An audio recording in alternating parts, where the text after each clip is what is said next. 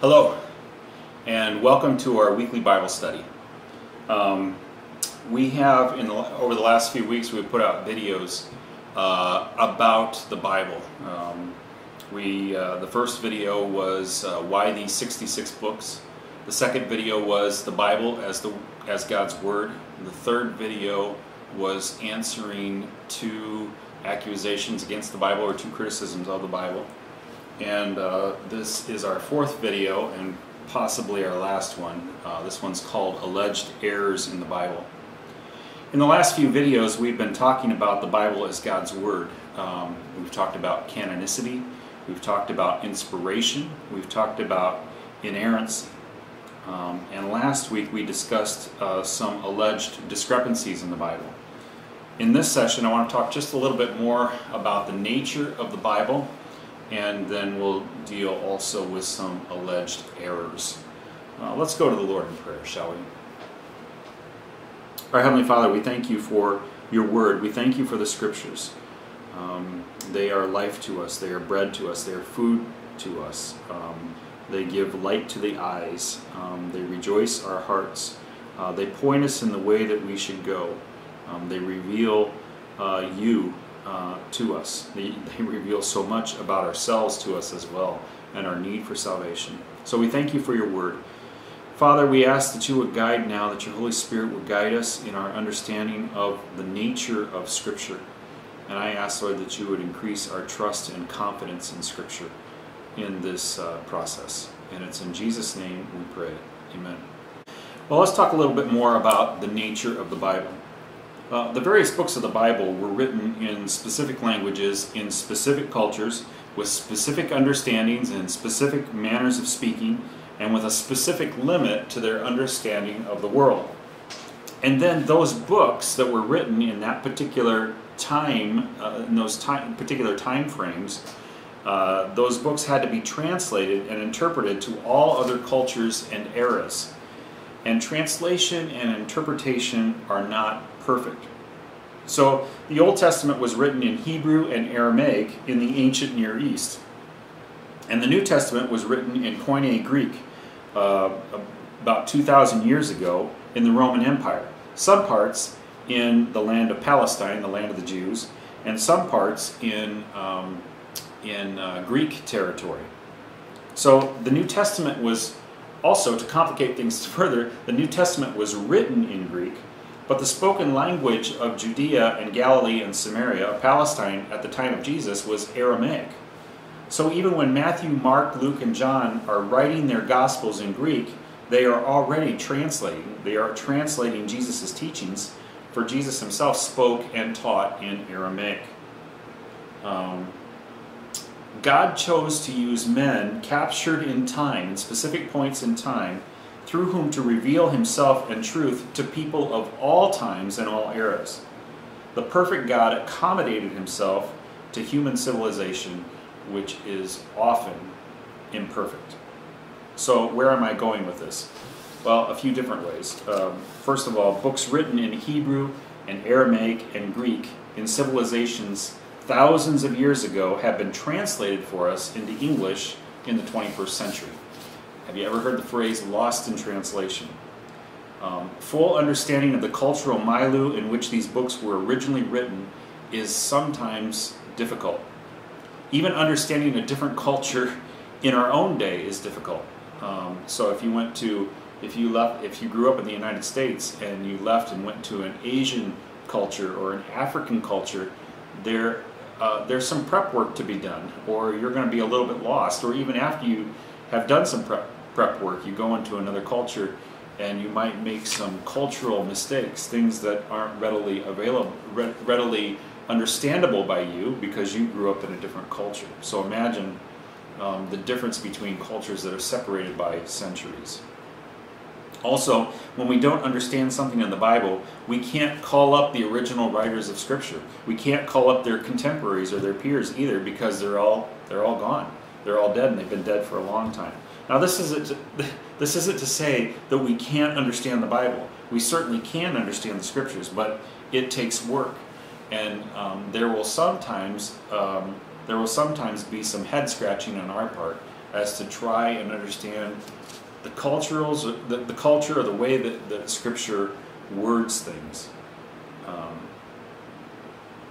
Also, this difference in time and culture between when the Bible was written and when we're getting to read it must be taken into account when trying to understand some of the Bible's alleged discrepancies. And even apart from discrepancies, things that seem clear. For instance, in Revelation chapter 1, verse 12, John says that he saw 7 golden lampstands. Now, what do you picture in your mind when he says that? What do you picture that he saw? And I wonder if what you're picturing in your mind is the same thing that I'm picturing in my mind. And interestingly, the King James Version translates that same Greek word as candlesticks. Now, I have a different image for a candlestick than I do for a lampstand. And then I wonder what John himself saw. If he actually saw lampstands, or if he saw candlesticks, or did he see some kind a form of light that he had never seen before, and he just used the image that was the word that in his own language that most approximated, that came closest to what it is that he saw. I mean, for instance, did he see modern day lamps with light bulbs? I doubt it. But if he did, what would he call it? He didn't have the phrase light bulb. So he would perhaps use lampstand or candlestick. Is he wrong for using approximate language for something that he doesn't understand? No. And it could be he saw actual lampstands. It could be he saw something that he had no way of defining, but he had to use what language was available to him. So that's just an example of some of the complications that come in terms of translation and interpretation. Sometimes, when translating from another language, there are words that simply have no exact counterpart in the language in which it's being translated. My wife speaks Spanish, and she talks about, sometimes she'll say, oh, there's this phrase or word that we used in Spanish, and she can't bring it over into English because there's not an exact phrase or word that compares. So, if there's some such difficulties between Aramaic, the spoken language of the New Testament, and Greek, the written language of the New Testament, then Mark may choose one Greek word for an Aramaic word that Jesus used, and Luke may choose another Greek word for an Aramaic word, for the same Aramaic word. They may choose different Greek words for the same Aramaic word that Jesus used because there's not an exact equivalent in Greek. So they choose approximations as to what specific word Jesus might have used. Something else to know about the Bible is that the authors of Scripture are not bound to write things in chronological order. They're not bound to write things in chronological order. So, and so you will see, for instance, that Matthew may record certain events in the life of Jesus in a different order than maybe Mark does. So who's wrong? Well, neither's wrong. Neither purports to write a chronological account of Jesus' life. Just because they don't announce that they're taking things out of order doesn't mean that they are thus in error.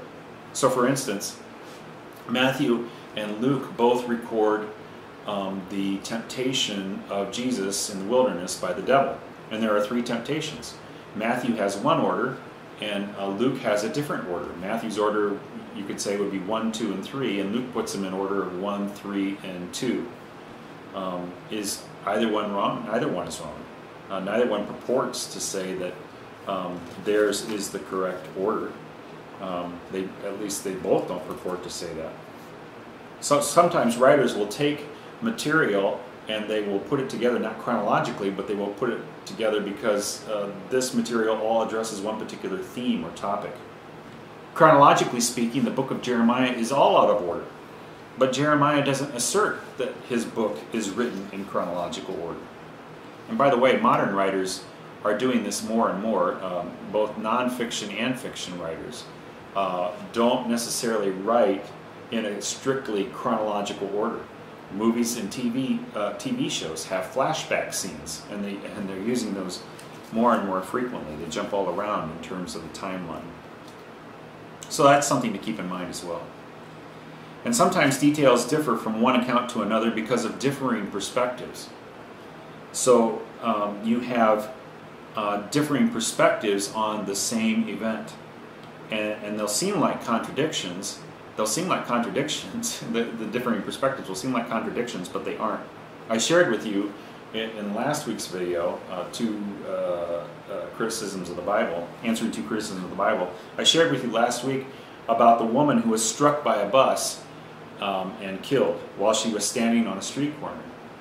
And then there was another account of the same death, that woman was killed when the car that she was riding in was in an accident and she was thrown from the car and killed. So which report is correct? Was she struck by a bus and killed while waiting for a bus? Or was she in an accident and thrown from a car and killed? Well, it turns out that both reports were accurate. They sound like they were contradictory, but they were both accurate. She was struck by a bus while waiting for a bus, and a compassionate motorist picked her up, put her in his car, and was driving her to the hospital when he was in an accident and she was thrown from the car and killed. These different perspectives, they seem to be contradictory, but they weren't. They were both true. So you're sitting at the dinner table, and little Johnny speaks up and says, "We learned in school today that the Declaration of Independence was the cause of America."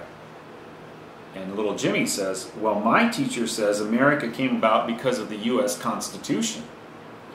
And little Jessica says, "No, my teacher says that it was because George Washington won the Revolutionary War." And little Francis says, "No, my teacher says it was because we was fed up with taxation without representation." So obviously the teachers don't know their stuff, right? Three people at least are getting it wrong. Well, no, they're all these statements are true. They're just different perspectives on the cause of the United States. In fact, there was more than one cause or origin. There was more than one instigatory cause of the United States. All of these statements are true. The teachers just weren't comprehensive. Each one emphasized a particular perspective, but what each of them said was accurate. I heard an illustration of this using the 9/11 attacks. A critic might say, "Some reports say that a plane hit the World Trade Center, and other reports say that 2 planes hit the World Trade Center. Well, which is it?" Well, both accounts are accurate. A plane hit the World Trade Center. 2 planes hit the World Trade Center. Some accounts say that the attack was in New York City, and others say that it was in Washington, D.C. Which is it? Both are accurate. Some say it was an American Airlines flight, and others say it was a United Airlines flight. Which is it? Again, both are accurate. Of course, all of these are true. What's talked about in each case is what that particular author or speaker is focusing on. So let me give you an example from Scripture.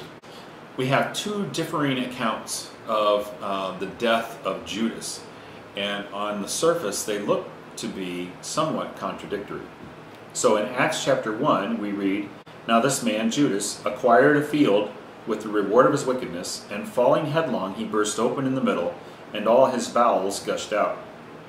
And it became known to all the inhabitants of Jerusalem, so that the field was called in their own language Akeldama, that is, field of blood."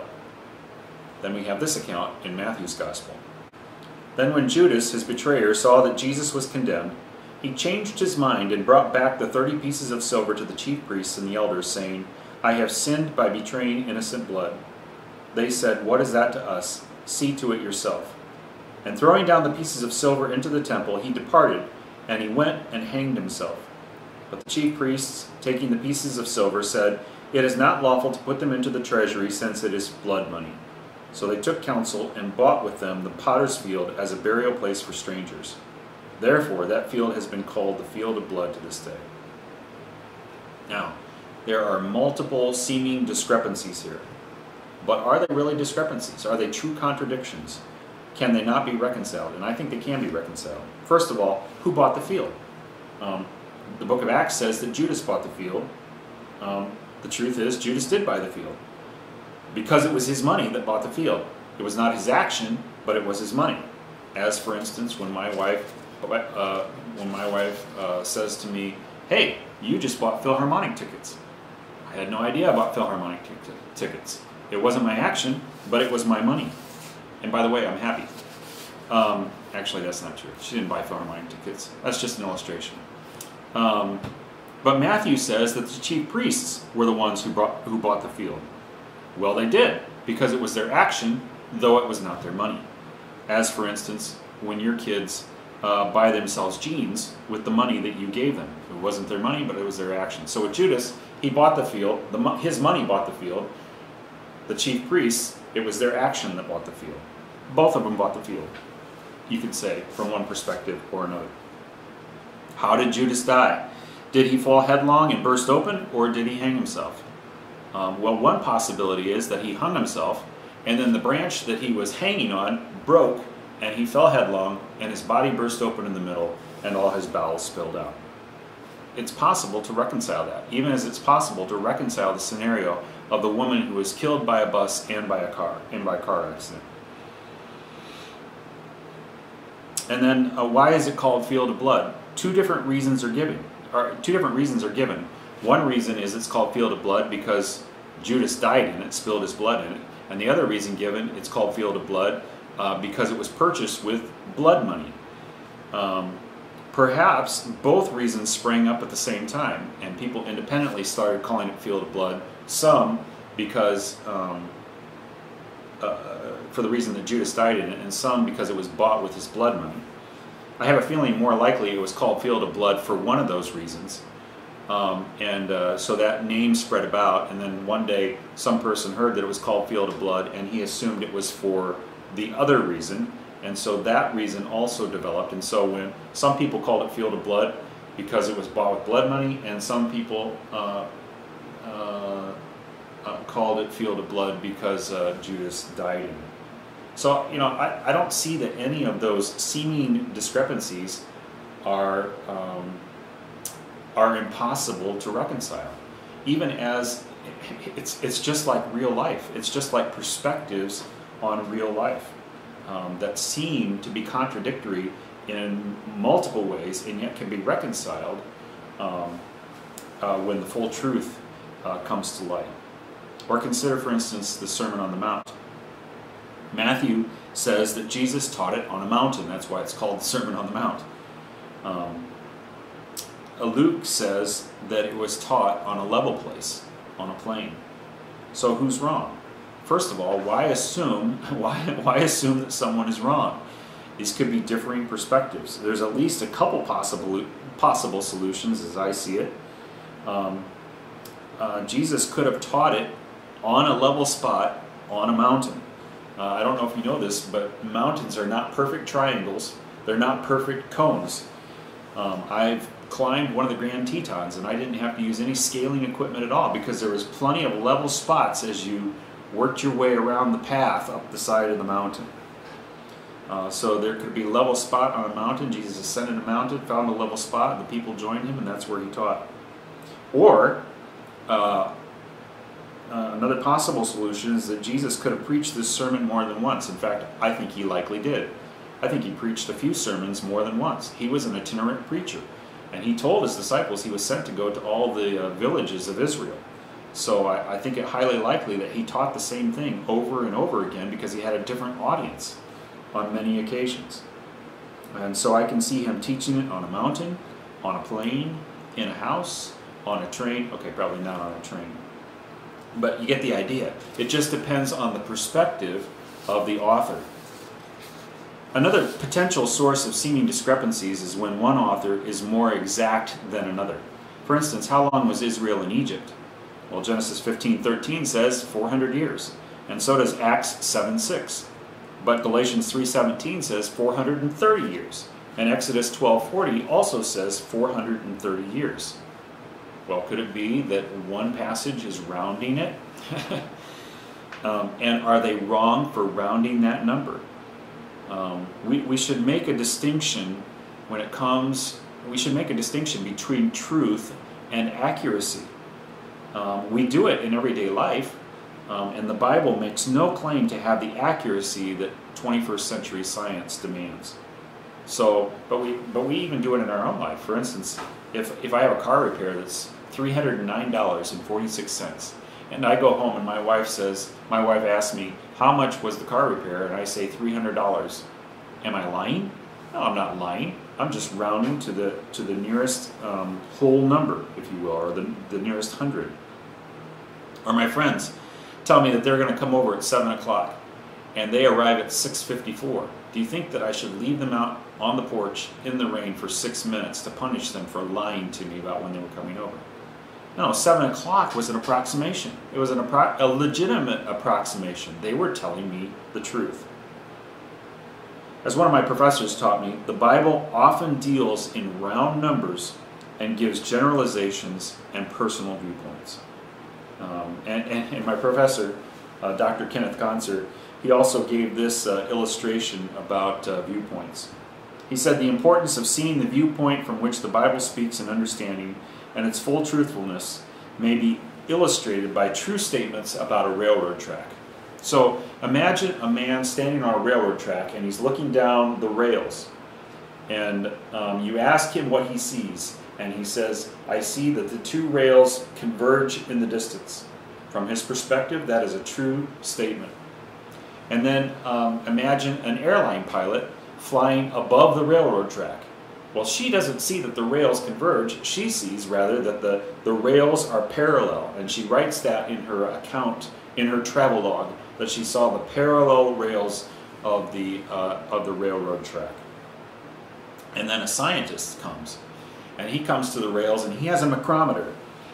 And he might say that the tracks are neither curved, converging together, nor are they exactly parallel, but rather they are extremely jagged and uneven, as he measures the distance between the rails at different points. He may get, with his micrometer, very differing numbers, differing measurements. And from his point of view, with his micrometer, he is also correct. Each one is correct from their own perspective. And the question with regard to the Bible is, precisely what is the Bible committing itself to when it gives varying perspectives on the same event? The accuracy issue is important to keep in mind with regards to quotations as well. For the New Testament writers sometimes quote Jesus. Well, in fact, the Gospel writers quote Jesus a lot. And the New Testament also quotes the Old Testament quite a bit. But word-for-word precision does not often hold. The New Testament, those who are quoting others are not concerned with a word-for-word accuracy. And often in life, we aren't concerned with word-for-word accuracy either, except in certain spheres. So, for instance, even when I'm teaching, I'll often quote someone like C.S. Lewis or A.W. Tozer or Pastor Ryan or even Scripture, and I will not use their exact words. Rather, I'll be quoting from memory the gist of what they were trying to communicate and not their precise words. In real life, if I told you that Governor Holcomb says that we have to wear face masks for a while to stop the spread of the coronavirus, you will probably not assume that that's the exact verbiage that Governor Holcomb used. But you'll assume that I'm telling you the truth. You'll probably assume that I'm telling you the truth. In fact, he might have said it quite differently, but I will still have communicated the gist of his order, and later when you hear his actual words, you will not think that I have misquoted him. Sometimes in Scripture, the quotations are full quotations, sometimes they are just partial quotations, and sometimes a summary of what was said by the other book or the other person is given. In fact, it's believed that the sermons, all the sermons in the book of Acts, as well as the Sermon on the Mount, are summaries of what was actually preached. If you read the Sermon on the Mount, it takes like 10 minutes or something like that. If you read it out loud. Likely, Jesus spoke for longer than that. Likely, Paul preached for longer than that in the synagogues. And what we have in Acts are summaries of what Paul preached. Okay, well let's look at some more alleged discrepancies in the Bible. The first one: should the disciples take a staff and sandals or not? In Matthew chapter 10, Jesus, when he's commissioning the 12, he says, "Acquire no gold or silver or copper for your belts, no bag for your journey, or 2 tunics or sandals or a staff, for the laborer deserves his food." And in Mark chapter 6, verses 8 and 9, Jesus charged them to take nothing for their journey except a staff, no bread, no bag, no money in their belts, but to wear sandals and not put on 2 tunics. So, in sending out the 12, Matthew says that Jesus says that they are not to take even a staff or sandals, while Mark says that Jesus says that they can take a staff and sandals, but nothing else. So who's right? Well, let's ask Matthew and Mark, shall we? Shall we get them on the line? Shall we call them? Right. They're dead. We can't question them or any of their peers. Well, are there possible ways where they both might be right? Yes, I think there are possible ways where they both might be right. Possibility number 1. Jesus didn't talk to the whole group at once, but to 2 or more smaller groups at different times. So to one group of 6, he says, "I want you to live spare. I want you to trust fully in God. Don't even take staff or sandals or anything else." And to another group, the other 6, he says, "I want you to live spare. I want you to be trusting fully on God to take care of your needs. So don't take any of this stuff along with you except a staff and sandals." So it's possible that he said both to two different groups. Possibility number 2. First, the first thing he said was no bag, only 1 tunic, no staff, no sandals. And then Philip raises his hand, and Philip said, "A staff would come in handy. And I've heard that Bethsaida's streets are really bad." And so Jesus changes his mind and he says, "Okay, you can take a staff and sandals, but none of the other stuff." I can see that happening. I think there's places in Scripture where God gives instructions and then the person comes back and says, and so God alters his instructions. I wish I could remember places like that. It seems like I know that happened like with Lot. The angels come to Lot and they tell him to flee to a certain spot. I'm going to look that up. Yeah, it's here in Genesis 19. As soon as the angels got them outside, one of them said, "Run for your lives, don't look back, and don't stop anywhere on the plain. Run to the mountains, or you will be swept away." But Lot said to them, "No, my lords, please, your servant has indeed found favor in your sight, and you have shown me great kindness by saving my life. But I can't run to the mountains. The disaster will overtake me, and I will die. Look, this town is close enough for me to run to. It is a small place. Please let me go there. It's only a small place, isn't it, so that I can survive."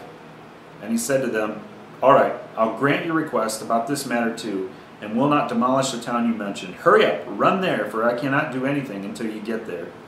Therefore, the name of the city is Zoar. So there's an instance where divine instructions were given, in this case through an angel, and the person comes back and asks for a change in the instructions, an alteration in the instructions, and a positive answer is given. And so I can imagine that this might be the case with Jesus' instructions about, don't take any of this stuff with you. No sandals, no staff. And one of the disciples says, well, how about just a staff and sandals at least? And Jesus says, okay, you can do that. Possibility number 3. Jesus gave both sets of instructions to all 12 without an interruption. Mark perhaps relates the part early on in the instructions where Jesus is telling his disciples what they shouldn't and shouldn't take from what they already possess. And Matthew relates the part where Jesus is telling them what they can't further acquire at Walmart. So he's saying to them, don't take this stuff, except for your sandals and your staff. And then he says later, and don't go to Walmart and buy yourself a bag and 2 tunics and an extra pair of sandals and a staff or something like that. Of course, Walmart's an anachronism, but you get the idea, I hope. Possibility number 4 is this. The writers are summarizing his instructions, the gist of which is don't take extra equipment. And so they're giving some details to his generalized commands. So perhaps what he originally said was something like, don't take extra stuff, like a bag of bread. You know, any extra things you don't really need. And Matthew's take on that is, he told us not to take a bag or extra tunic or sandals or a staff. But Mark's take on it is, he told them to take nothing. No bread, no bag, no money, just the bare essentials like a staff and sandals. So for instance, you know, modern day illustration, Mom says to Jack and Jill, I want this room as clean as you can get it. And Jill interprets that as put everything away, vacuum, dust, and wash the windows. But Jack interprets it as put everything away, vacuum and dust, but you really don't have to wash the windows. You know, so there's different those four possibilities right there on how Jesus could have said both things. Another discrepancy. How long was Jesus in the tomb? You know, the Bible indicates that he was in the tomb. He rose on the third day. But there's a place where Jesus says that he will be in the grave for 3 days and 3 nights. Well, you know, as we understand Scripture, he was buried on Friday evening and he rose on Sunday. Around 36 hours. But the idea of 3 days and 3 nights could lead one to believe that he was in the tomb for 72 hours. So if we're looking for 72 hours and only that will satisfy us, then yes, there is an error in the Bible. But understand that you're imposing your scientific precision on an imprecise culture. And time reckoning in that day was different than in our day. In that day, any part of a day counted as one day. I came across this in my reading just a couple days ago as I was reading through 1 Samuel. 1 Samuel chapter 20, verse 12. And Jonathan said to David, the Lord, the God of Israel, be witness. When I have sounded out my father about this time tomorrow, or the third day, behold, if he is well disposed toward David, shall I not then send and disclose it to you? So, in Jonathan's understanding, the next day was the second day, and the day after tomorrow was the third day. Jesus reckoned time the same way. Luke chapter 13. And Jesus said to them, go and tell that fox, referring to Herod Antipas, behold, I cast out demons and perform cures today and tomorrow, and the third day I finish my course. Nevertheless, I must go on my way today and tomorrow and the day following, for it cannot be that a prophet should perish away from Jerusalem. So any part of a day counted as a day. So he was in the tomb Friday evening, counts as 1 day. He was in the day all day Saturday, counts as 2 days. He was in the day just for part of Sunday morning, that counts as the third day. 3 days in the tomb, though it was really only about perhaps 36 hours.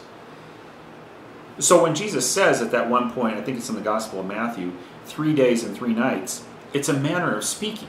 It's a manner of speaking in his culture that simply meant 3 calendar days, and you understand that they reckon their calendar days as a partial day. A partial day meant a full day, either full or partial. So he wasn't speaking with the precision of 21st century Westerners.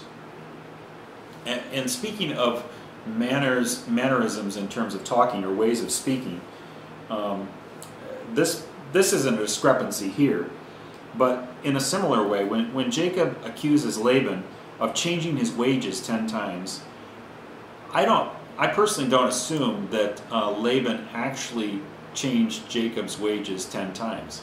I wouldn't be surprised to learn that Laban changed Jacob's wages maybe 8 times or even just 5 times. I would not be surprised to find, it could be literal. It could be literal that Laban actually changed Jacob's wages 10 times. But it could be a manner of speaking. You've changed my wages a lot, you cheat, you scoundrel. That's what I assume that Jacob is saying when he says, you've changed my wages 10 times. Similarly, in the book of Revelation, where I don't remember to whom it's written, but Jesus says to the one church, do not be afraid of what you're about to suffer. I tell you, the devil will put you in prison and you will suffer persecution for 10 days. I don't necessarily think that 10 days means 10 24-hour periods in a row. I think it means it's referring to for a specific period of time. A period of time that may last a while, but it will not last forever. Okay, next possible discrepancy, or alleged discrepancy.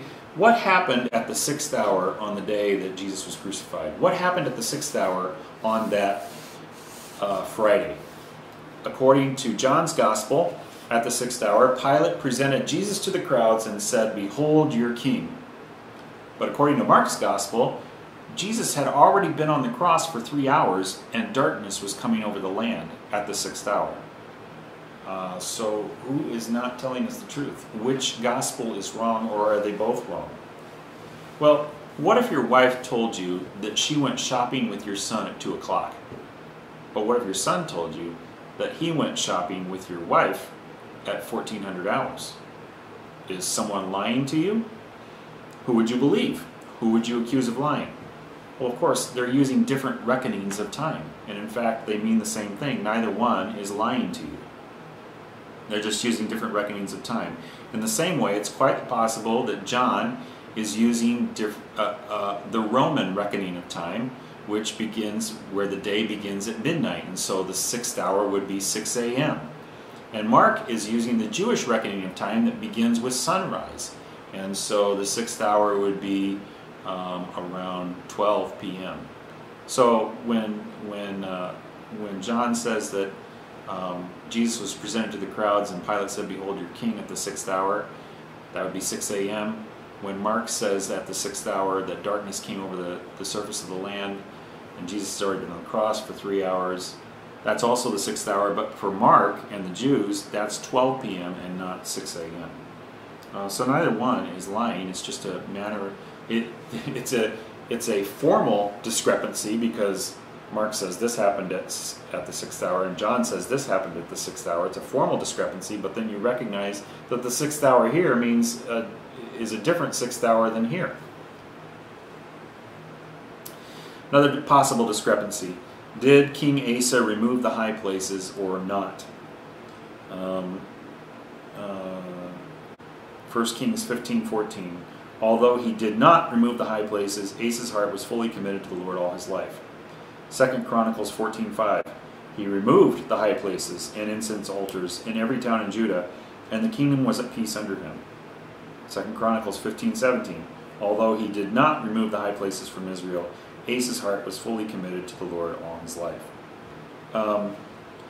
Notice that the last two passages are both in 2 Chronicles, and they're both just a chapter apart. They seem to contradict one another. He removed the high places, chapter 14. Chapter 15, he did not remove the high places. But it is highly unlikely that the chronicler was so dense that he contradicts himself within the space of 2 short chapters.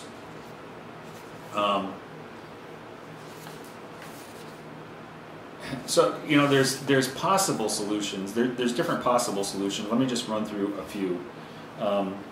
One is that Asa reigned. We know that Asa reigned for 41 years. He could have removed the high places early in his reign, and then over time, people could have rebuilt them, and then nothing was done about it. Or another possible solution is that it was his general policy that he removed the high places, but it was not carried out thoroughly, so that many high places still remained. Or we could be talking about 2 different sets of high places, those dedicated to idols and those dedicated to the Lord, although I don't think that's likely. But I think the answer actually comes in the context of both verses. Look at 2 Chronicles 14:5. He removed the high places and incense altars in every town in Judah. 2 Chronicles 15:17. Although he did not remove the high places from Israel. Judah and Israel were 2 different countries. They were 2 different kingdoms. Asa was king over the kingdom of Judah. He was not king over Israel. So that doesn't make sense. Why would they say that he did not remove the high places from Israel? Well, of course he did. He wasn't king there.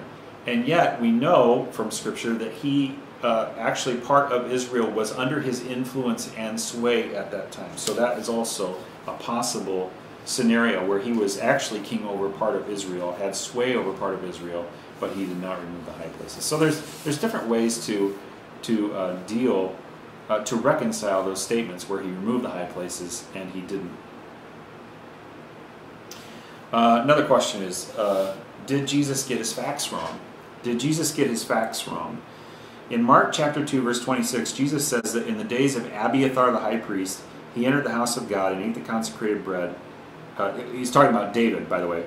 In the days of Abiathar the high priest, David entered the house of God and ate the consecrated bread, which is lawful only for priests to eat, and he also gave some to his companions. Now, what 2 Samuel or 1 Samuel 21 tells us is that when David went to the town of Nob, he went and talked with Ahimelech the priest. Abiathar was not the high priest at the time; it was Ahimelech, and so David dealt with Ahimelech. And Ahimelech was the one that gave him the consecrated bread, and David ate. And then, if you recall the rest of the story, then Saul then called the house of Ahimelech to him, called Ahimelech and all the priests to him, and he had all the priests killed for how Ahimelech had aided David and his companions at that time. And we're told that Abiathar, the son of Ahimelech, escaped. He was the only one who escaped. So that's the situation. So why did Jesus say Abiathar in the days of Abiathar the high priest instead of Ahimelech the high priest? Was Jesus wrong? Well, not necessarily. It was the days of Abiathar the high priest. Even though Ahimelech was the high priest at the time and Abiathar was not the high priest at the time, Abiathar was alive at that time, and it was his days. Those were the days of Abiathar. It doesn't say that. It doesn't specify that those were the days specifically when Abiathar was the high priest. It simply says the days of Abiathar the high priest.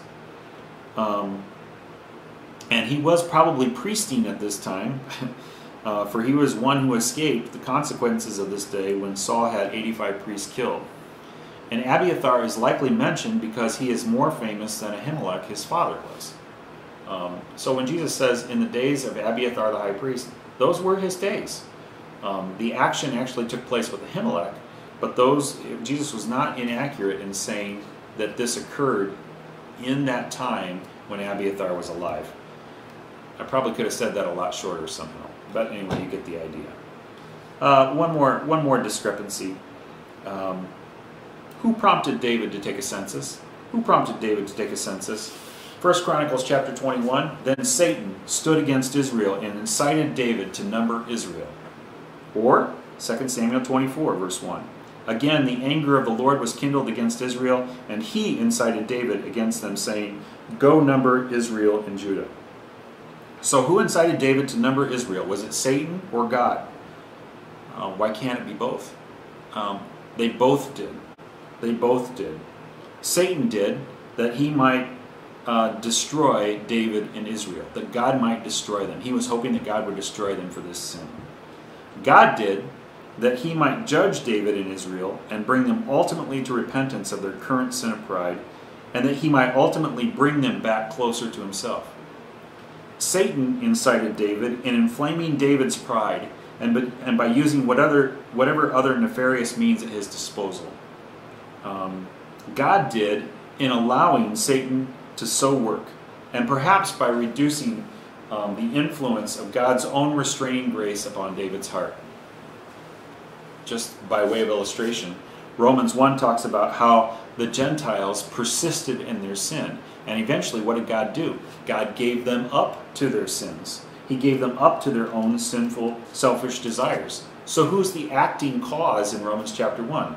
Well, the Gentiles persisted in their sins, so they had action, but God also had action in that he removed the restraining grace and he gave them up to their sins. It was the Gentiles who sinned, but it was God who let them run full steam into their sin. And so it was Satan who directly incited David to count the troops. But it was also God who possibly removed his restraining grace and allowed Satan to have a powerful influence upon David.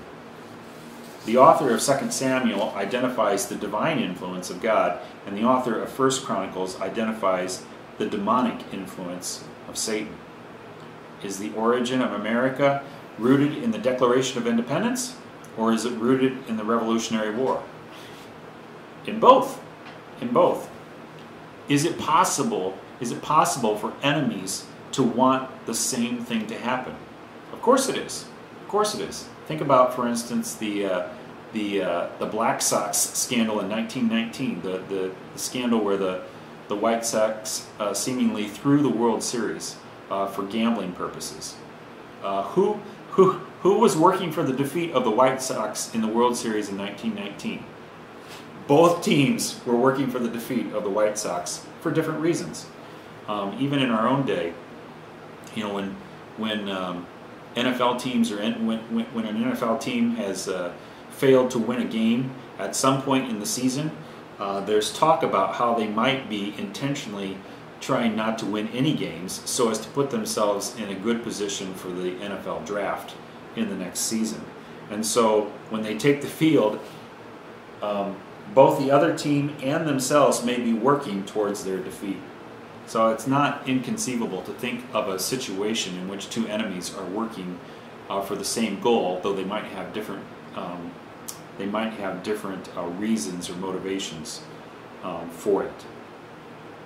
Well, for many apparent discrepancies, there are rational solutions. There are rational solutions. They may not always present themselves at the moment. And when you come to a problem in the Scripture, when you come to a seeming discrepancy or an alleged discrepancy or a seeming contradiction, and you just cannot figure out the solution, you've Googled it, you looked up resources, you've tried to find what other people have to say about it, and you just can't come up with any solutions to it, let me encourage you to reserve judgment for later. Reserve judgment for later. Put it on the back burner. Keep it in mind. Keep it in mind and keep in mind also that you don't have all the facts. You don't have all the facts, and that you are removed from the situation by at least 2,000 years. You know, I've had things in my mind that I did problems like that just didn't make sense to me, and lo and behold, after a while, light was shed on them, and they make sense to me, and so they're no longer in that spot of my brain like problems to be resolved.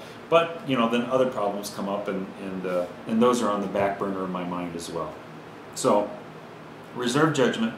Come with humility before the Scriptures, and remember that there is sufficient evidence to show that the Bible is in fact the very Word of God, and that it is inspired by Him and without error. Think of the millions and millions and millions of people that have been transformed for good by the Word of God. Just think of the millions and millions of people who've been transformed for good because they read and studied the Word of God. It is a miraculous book, and you can certainly put your faith and trust and confidence in it as the revelation and the Word of God. Father, I thank you for this time together, and I pray for your blessing upon each one who is watching and listening to this video. And I pray, Lord, that as they study the Scriptures, that the Scriptures would become more and more rooted in their hearts and in their minds, and that it would become formative in the way they live their lives. And it's in Jesus' name we pray. Amen. Well, until next time.